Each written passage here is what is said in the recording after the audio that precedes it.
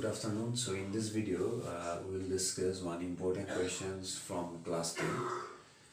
So a piece of wire is 20 centimeter long, is bent into the form of an arc of a circle subtending an angle 60 degree at its center.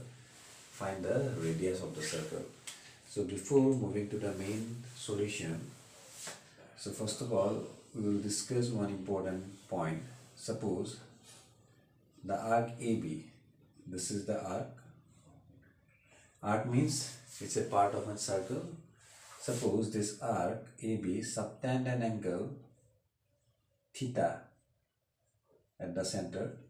And what is the length of the arc? L is the length of the arc. This arc AB subtend an angle theta at the center. Then L is equals to theta by 360 degree into 2 pi r. So this is the formula by which you can easily find out the length of an arc which subtend an angle theta at the center O. So using this formula we can easily solve this question. So here a piece of wire is 20 centimeter long, is bent into a form of an arc. That means here L is 20, it is given. L is 20 centimeter, it is given in the question. Again, subtending an angle 60 degree at its center. So theta, how much given? It's 60 degree. So find the radius of the circle. So we have to find out radius r. So we know the formula L equals to theta by 360 degree into 2 pi r. So you can write 20 is equals to, since the value of L is 20, so you can write 20 here.